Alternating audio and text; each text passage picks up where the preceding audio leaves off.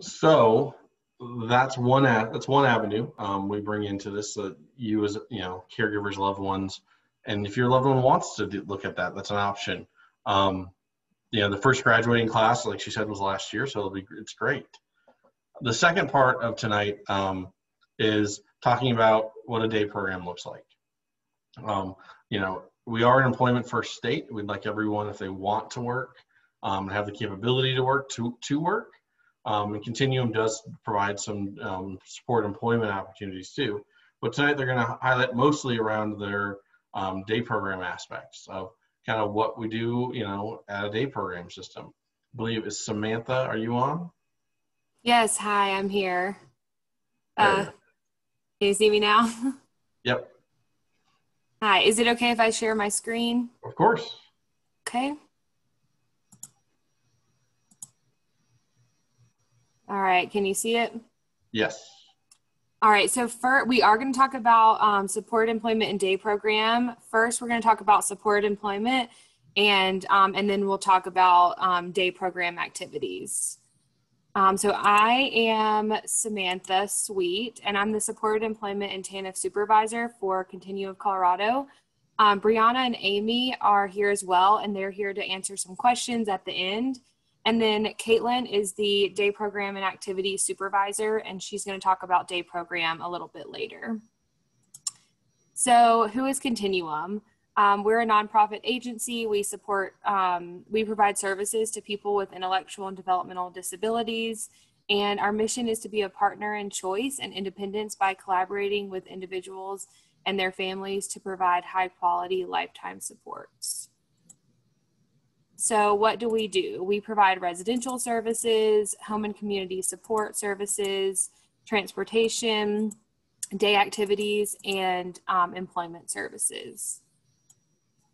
So what's next for you? After listening to the last presentation, you guys have a lot of choices after high school, college, trade school, and staying at home, making new friends, learn a new hobby, join a team, get a job. And so today we're going to talk about supported employment and activities. So first, I have a video to share with you. I hope the sound works. And this video is about supported employment. Hold on real quick. You have to make sure you shared your sound. Oh, yep. That's right. Share computer sound. There we go.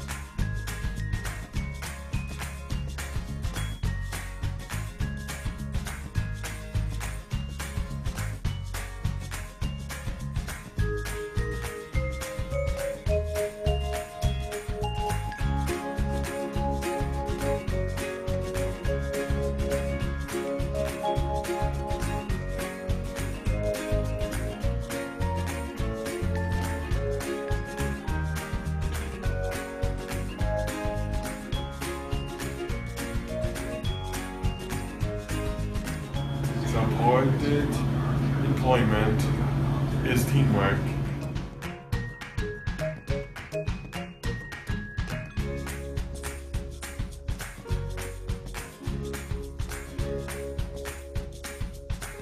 My name is Sharon, and I'm a porter, and I work at Children's Hospital.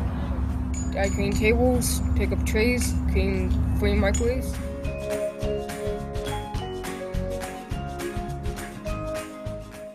Helping me to learn a lot from my job, because without her, I cannot work at Children's Hospital without her. So my role working with Taryn is as her employment consultant or her job coach, and in that I just help Taryn at work, check in with her, help her maintain and have successful employment. If that means helping her learn new tasks, checking in with her supervisor, just making sure she's enjoying her job and that she's doing a good job.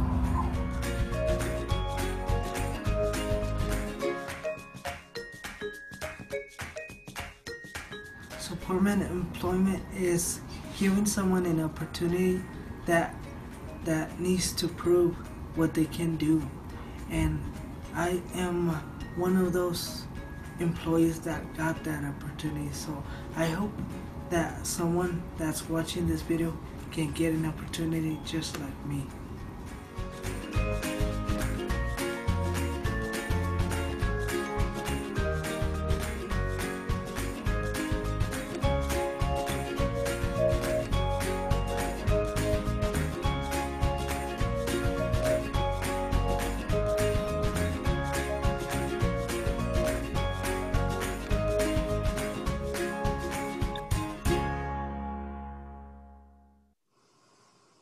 All right, so we just wanted to share that video a little and show you a little bit about some of the individuals we work with out in the community and what their job looks like. So some of the questions we typically ask is, what is a job and what does it mean to work? And why should you work? Well, the state of Colorado thinks it's really important and they are implementing programs to help. The Office of Employment First is putting efforts and funding into work programs to increase collaboration across agencies. There's funding for career growth because the state knows that your first job is most likely not your forever job. It is also a good opportunity to help others in your community. There's a sense of camaraderie when we meet new people and work with others. And there's an intrinsic value and sense of pride that many people feel when they work. A job is something that can help you grow and learn new skills, but also highlight and fine-tune your current skills. It's hopefully something that you enjoy doing and something you might be passionate about, and it's an opportunity to earn money for yourself and save for your future. So this is something we created. It's a roadmap to employment. It's something that we share with individuals and teams who express interest in work. I'll just briefly talk a little bit about the path.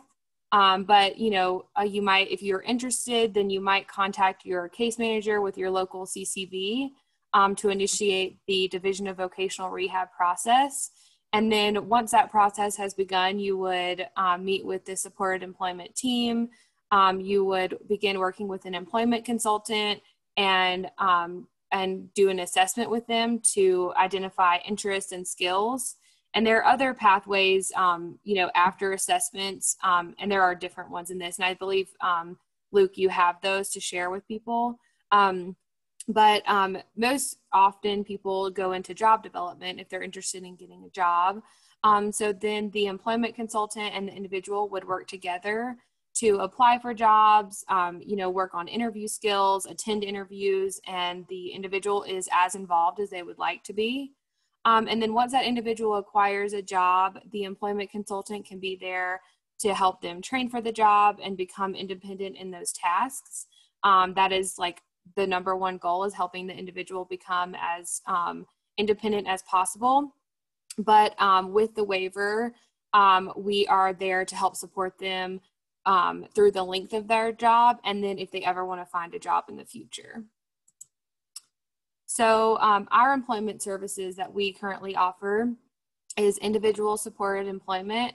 And in the video, you saw some of those. Some of those places include Sprouts, Children's Hospital, TJ Maxx, King Soopers, Porter Adventist Hospital, and many more. Something else we offer is group supported employment, which is very similar to individual supported employment. But the main difference is that there is a work group lead there for the length of every shift that the individual works. This is because those individuals need full-time support to maintain employment out in the community, possibly due to safety or social skills. These individuals work for businesses out in the community, and they're paid the same and complete the same tasks as their peers do. And then we offer customized employment, which is helping find employment for people with intellectual and or developmental disabilities whose teams may have never considered employment in the past for them because of the significance of their disability.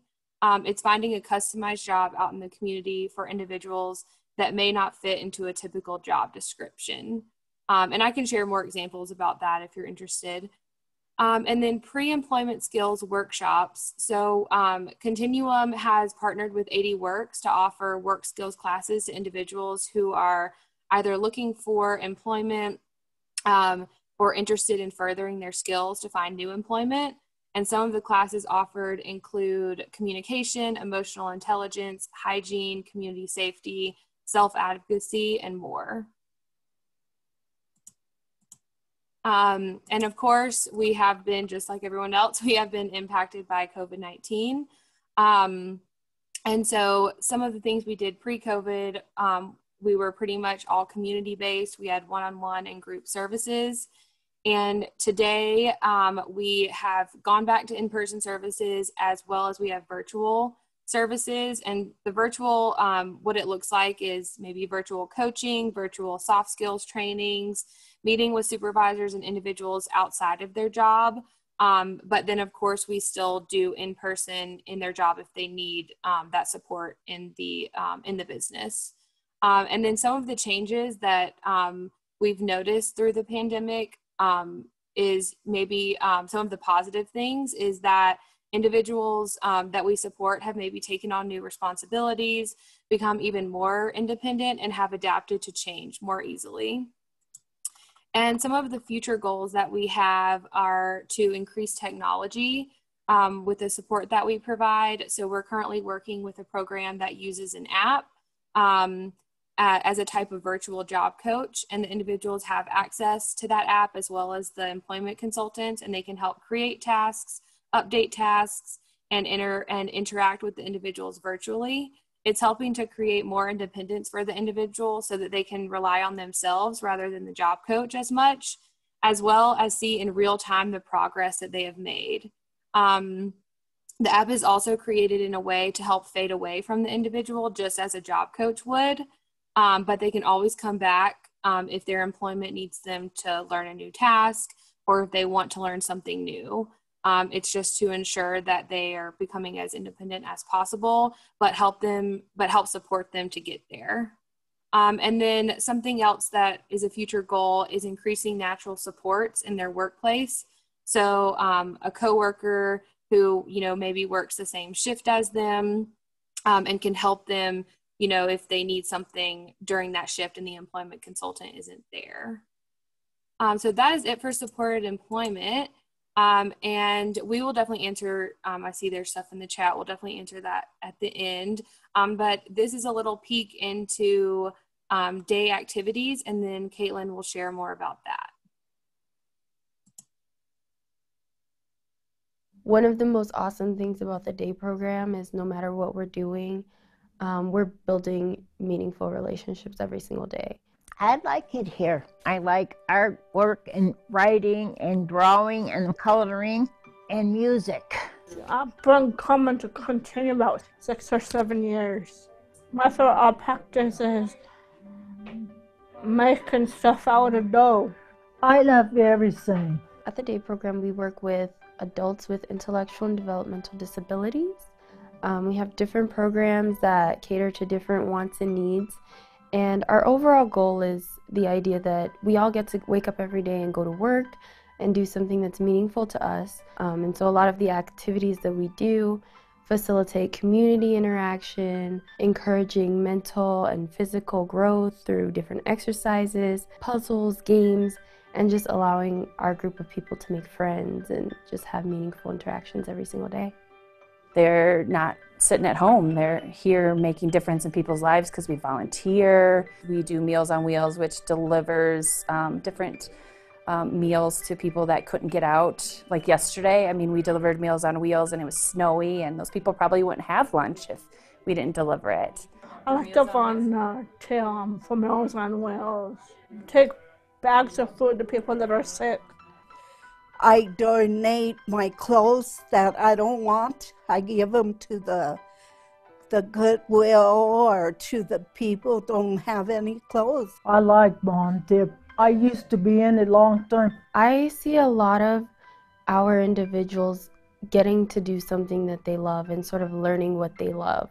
My favorite is to make those cards I like to play with Randy, see who wins. Sometimes I don't get to win. And here they program me to do all sorts of crafts. I made a crown today. Bowling.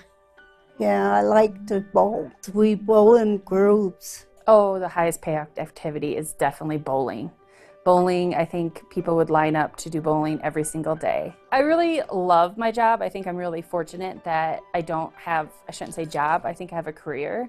I'm very fortunate that I actually love what I do every day, and very fortunate that I think I get more out of it than some of the individuals. I feel like there are so many things that make me happy about my job. One of them is just the creativity, being able to bring something new to the table every single day. And I think that it's really cool to provide our clients with different options for what they want to do. You know, it's easy for some of them to get stuck in something like, I want to do the same thing every day. And so it's really fun to bring something new to the table and share it with them and see them sort of grab onto it and make it their own. I take that home with me every single day, these lights of just, wow, you gave me something and I gave you something today. Stars this night, the only night, deep in the heart of Texas, sliding on the down mile, deep in the heart of Texas.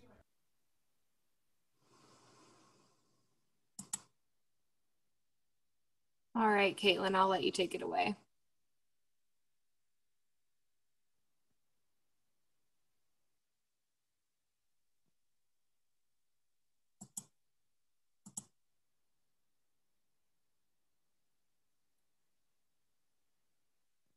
Caitlin, are you there? Oh.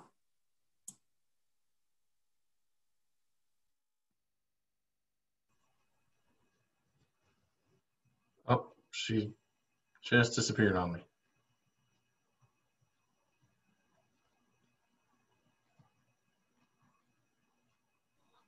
Hi, everyone. It's me.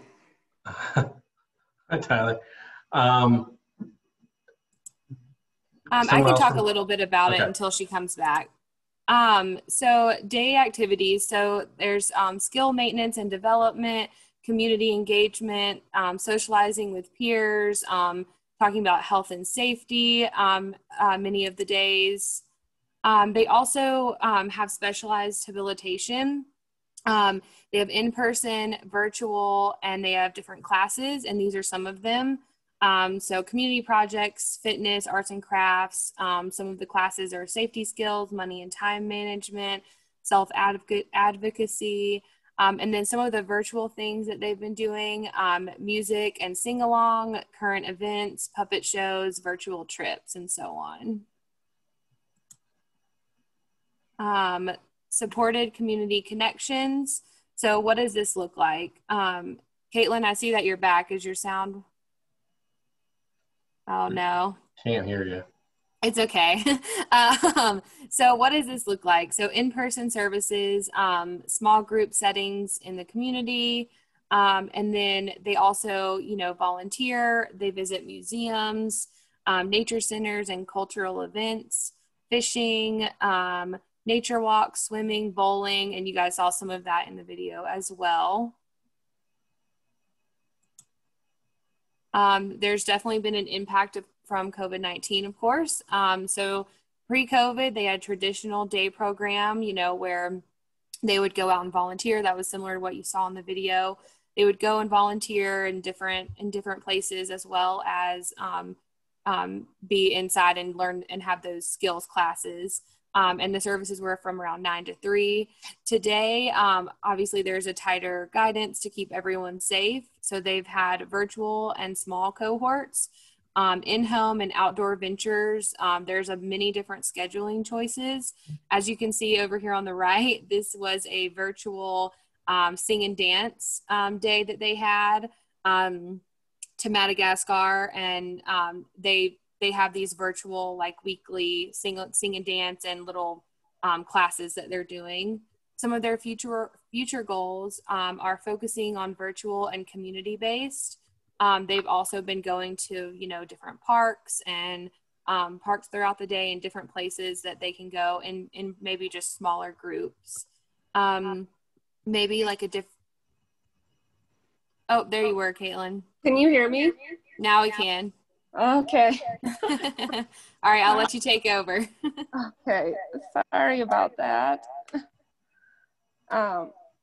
Okay, so getting echo. Is it echoey? It's okay, I can hear you. Okay. So yes, we are looking at, as we move into this COVID world and what that looks like, our goal moving forward would to be focusing on how we can better incorporate technology into our individuals' lives, helping them learn how to better use technology independently as possible. If you want to go to the next slide. Okay, so we wanted to give an idea of what our schedule looks like. We do believe that most of our individuals need to have no 2 days looking like the same. Our individuals that join our services typically have both the spec hab and the supported community connection units in their plan, which gives them the opportunity to take advantage of both opportunities that we have. Our individuals have a chance to pick from over 30 different Zoom classes a week. These classes are all live, so our staff can interact directly with the individuals in real time. Currently, we offer our activities Monday through Friday from roughly 8:30 to 4:30. Our classes run for roughly 35 to 60 minutes. So with all these options, our individuals have the ability to work around their prior commitments, such as an appointment or something. On the schedule, you can see that this individual actually is participating in Zoom classes, in-person supported community connection opportunities, as well as working, which leads to the question on the next slide, which route is best for you? So we did present about these opportunities as separate activities or employment, but we really want to offer the idea that you can choose both. There's no need to pick. So we want to work with people to help them figure out exactly what route is best for them. So next slide.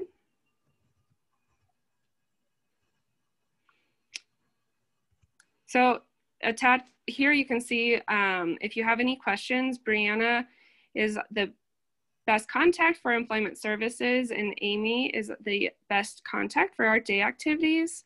And we provided a couple of additional links for any information that might be helpful beyond this PowerPoint. Well, thank you.